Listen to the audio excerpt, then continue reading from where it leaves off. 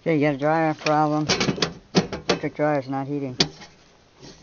And that thing has never come off.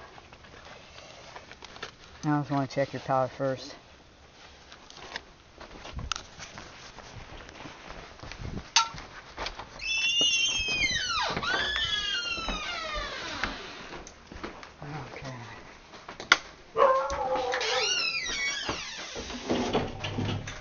So I was going to check the power first.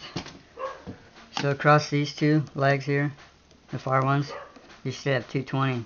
If you don't have 220, you don't have full 220, 240, then there's a problem with the circuit. It's not the dryer.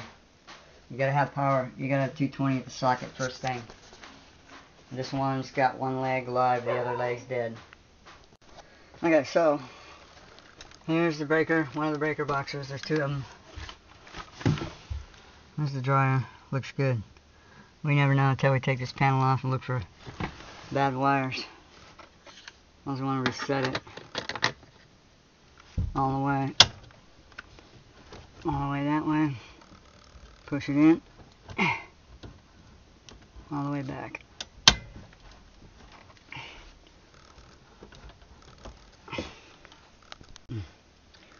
Okay, if we look at it, that red and black wire should have power coming out of both those.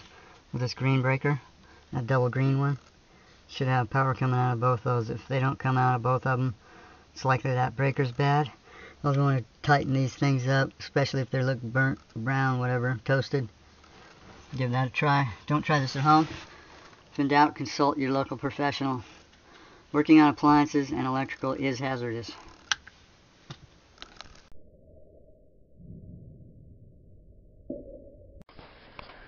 Okay, so these screws on the back, just check them, tighten them.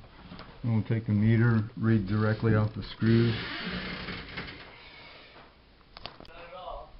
Okay, that's all I needed to do is tighten that up.